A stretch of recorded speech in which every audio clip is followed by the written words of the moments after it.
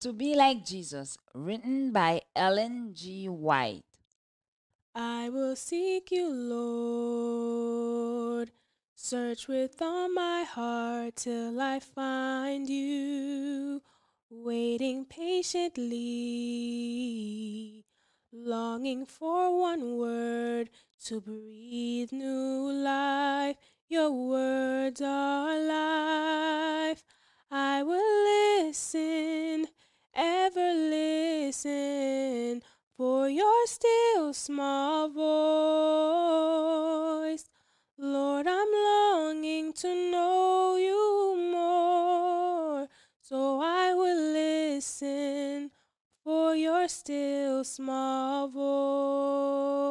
voice. Exploring God's Word, April 21st.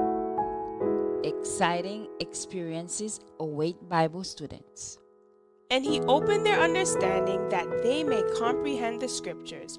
Luke chapter 24, verse 45. Open the Bible to our youth. Draw their attention to its hidden treasures. Teach them to search for its jewels of truth, and they will gain a strength of intellect such as the study of all that philosophy embraces could not impart.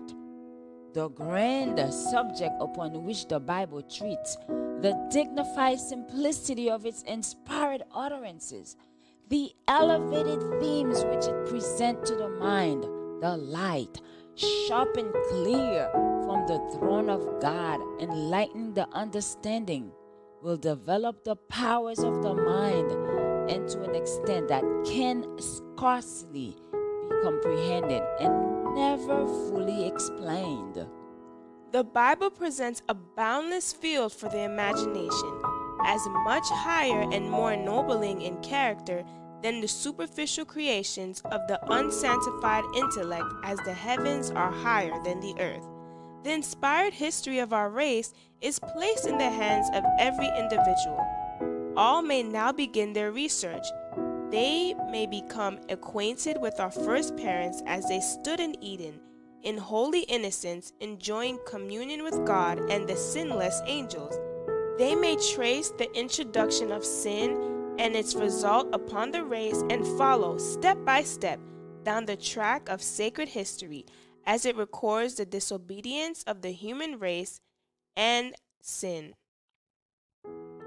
The readers may hold converse with patriarchs and prophets. They may move to the most inspiring scenes.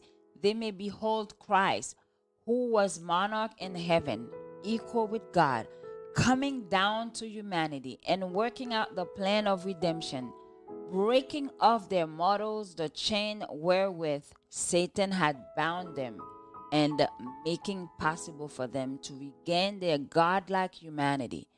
Christ taking upon himself humanity and preserving the level of a man for 30 years, and then making his soul an offering for sin, that the human family might not be left to perish, is a subject for the deepest thought and the most consecrated study.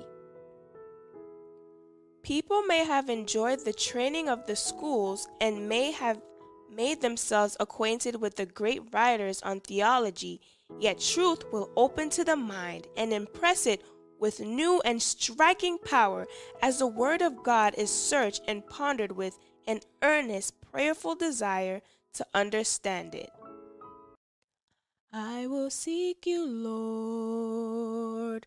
Search with all my heart till I find you. Waiting patiently,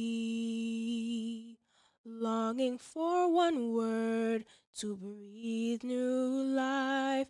Your words are life. I will listen, ever listen for your still small voice. Lord, I'm longing to know you more, so I will listen for your still small voice. Join us tomorrow for another devotional reading by God's grace.